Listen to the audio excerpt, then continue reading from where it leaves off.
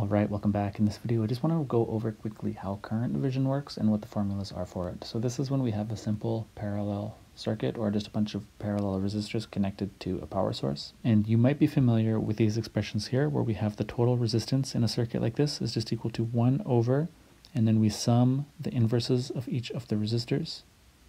And you might also see this expression here where the current through any particular resistor is equal to the total current of the circuit times the total resistance divided by the resistance of that individual circuit that we're considering the current to be flowing through. So if you were just looking for these expressions, here they are. But if you have a few minutes and you're here already, then we can just quickly talk through how we actually get these, which I think is a useful thing to know. So looking at the circuit here, when we talk about I total, that's this value here. That's the total amount of current flowing out of the voltage source, and it's also the total amount that's flowing back in. When it gets to this junction here, what flows in has to flow out, and the current that's coming down is what we're going to call I1. Same thing here, the amount that flowed out of the previous junction has to come here and then has to be split again, and the amount that comes down here we'll just call it I2, and the amount that comes through this branch we'll call I3. Now you might remember from previous videos that in a circuit like this we say that the total current is just equal to the sum of all of the currents in the different branches. And we could obviously just rewrite that in this case where we have I tot is equal to I1 plus I2 plus I3. Now when we look at this expression for total resistance, this is actually being basically derived from our conductance expression, and conductance has a very similar format. We say that conductance, which is the capital letter G, so we'll say the total conductance is just equal to the sum of all of the individual conductances.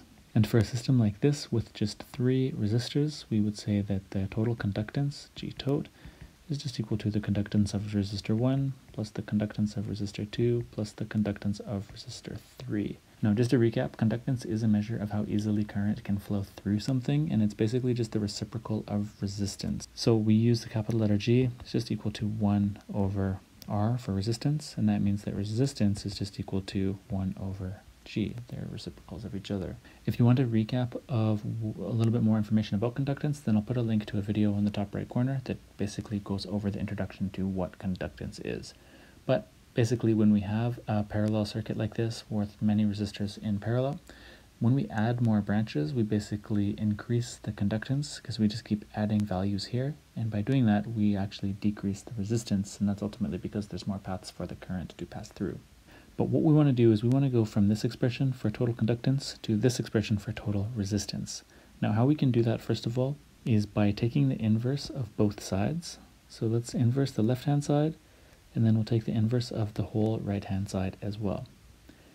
All this means is we just divide both sides by 1, so we have 1 over G tot is equal to 1 over this summation. So this was G1 plus G2 plus G3. Now 1 over conductance is just equal to resistance. And we have the subscript of total there, so the total 1 over the total conductance is equal to the total resistance. So we can write that for the left-hand side. That's R tot. And then we have the right-hand side, which is 1 over. And when we look at the first thing here, it's G1. Well, G1 is equal to 1 over R1. So we can write that 1 over R1. G2 is also just equal to G2 is equal to 1 over R2. So we have 1 over R2, and G3 is 1 over R3.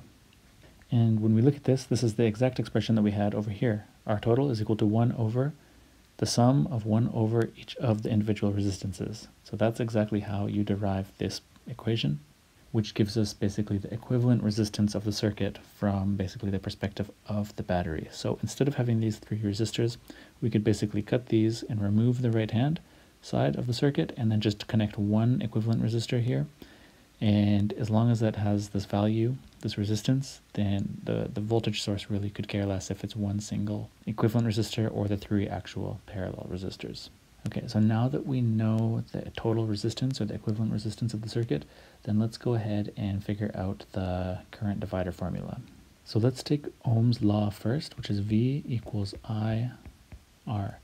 let's give subscripts here. So actually it is total, the total current, and then the total resistance. And that's going to give us the total voltage drop, basically from this node at the top to this node at the bottom. So if we rearrange this, we have I total, the total current is just equal to the voltage drop over R total. And just to be clear, that is, when we talk about the nodes, let's shade on this top node here, and then let's shade on another node down here. So the voltage drop is going from the red node to the blue node, because if we were to disconnect all of these three and replace it with an equivalent resistor, it would also go from the red node to the blue node. But we can also rewrite Ohm's law with an expression basically just going through one of the actual resistors. So we can just write that just like this, with current through any specific resistor is equal to the voltage drop across that resistor divided by the individual resistance. But notice that the voltage drop across any given resistor is always going from the red node to the blue node. So it's actually going to be the same. This V here is equal to this V. So what we can do, we can replace this V, which is right here, it's equal to I tot times R tot, and substitute it in to this guy.